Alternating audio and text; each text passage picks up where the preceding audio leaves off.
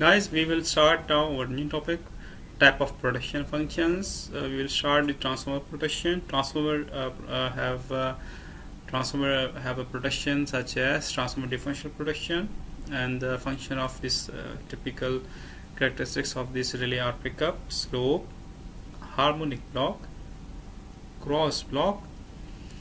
Another relay that is installed on the transformer protection is HV and LV overcurrent protection, which have more functions like pickup, inverse time, definite time, instantaneous.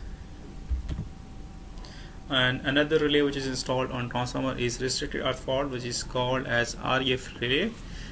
REF can be two types, high impedance and low impedance REF. Okay, transformer differential protection, we can draw the diagram. This is the transformer symbol. This is side 1, CT is connected, side 2 another CT is connected, and the differential current of the both side will be flowing through this relay.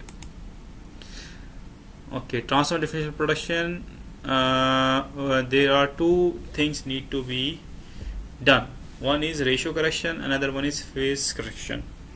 For example, you have a transformer 10:1. So in rough language, I will say if there is 1 ampere current here, the 10 ampere current will be on low voltage side. 10 times it is decreasing voltage, so 10 times current will increase.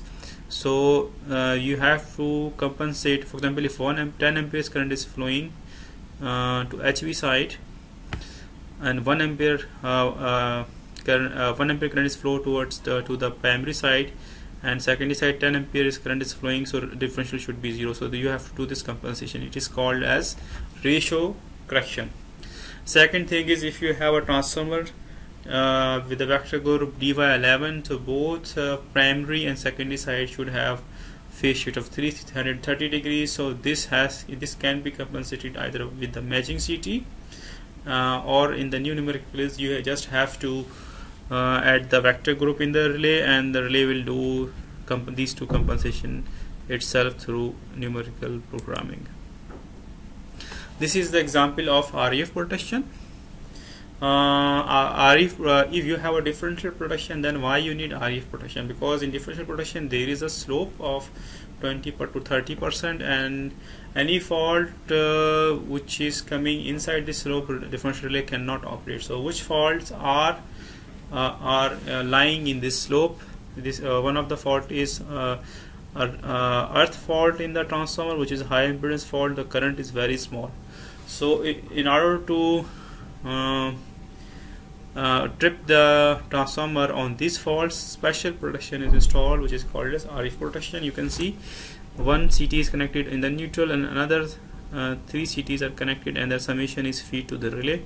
Differential current will flow to the REF protection. Slope and pickup. Here you can see this is the pickup value starting from here. Then there is a slope 1, which is 30%, and there is slope 2, which is 70%. For through faults very high, at very high current, the slope will be high. So in order to cover the CT saturation, the slope is increased at higher value of the current. Now we move to the line protection.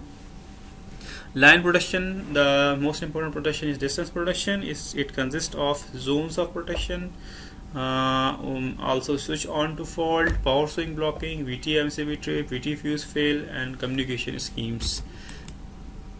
Here you can see I have shown you the distance protection with some zone. This is zone 1, which is 80 to 85% of line 1. This is zone 2, which is 120 or 150% of line 2. This is zone 3, which is 225% of the line. So these are the example of, this is the quadrilateral characteristics. Okay, so 132, this is the end of section of